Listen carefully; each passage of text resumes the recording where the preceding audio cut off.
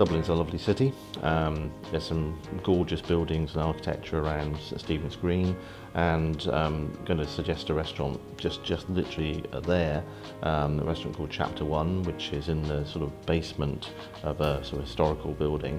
The cooking there is French, but not too classical. It's reasonably up-to-date, contemporary, good ingredients, very friendly staff, pleasant sort of wine list. So it's not a place with a big view or anything. You're in a basement, but it's an attractive room. It has a Michelin star. It's good quality food, and it's certainly somewhere to consider if you want to eat, right in the centre of Dublin.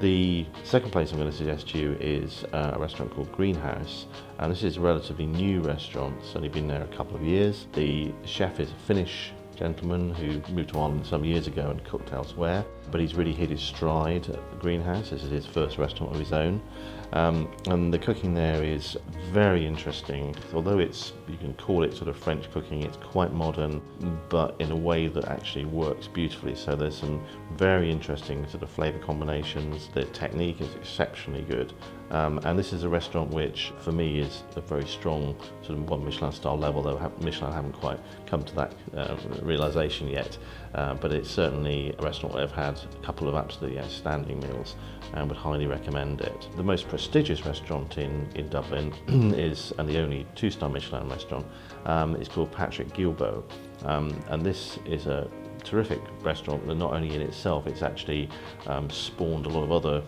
restaurants, because some of the chefs have gone on from there to open places of their own. Patrick Gilbo itself, it's a very sumptuous, beautiful dining room.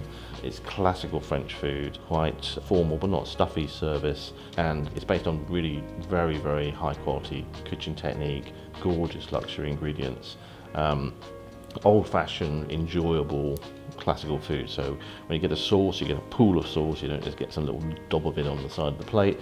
Everything is designed to work well together, so there's no unpleasant ingredient sort of shocks that some restaurants will do. It's really good old-fashioned classical cooking of a very high quality, and that's the most prestigious and most awarded restaurant in Dublin, and deservedly so. It's absolutely great. So particularly if you compare the dining scene in Dublin now to 10 or 15 years ago, it's really developed, and there's some very interesting restaurants, and really the whole thing has moved way beyond just a pint of Guinness and a pie. So enjoy Dublin.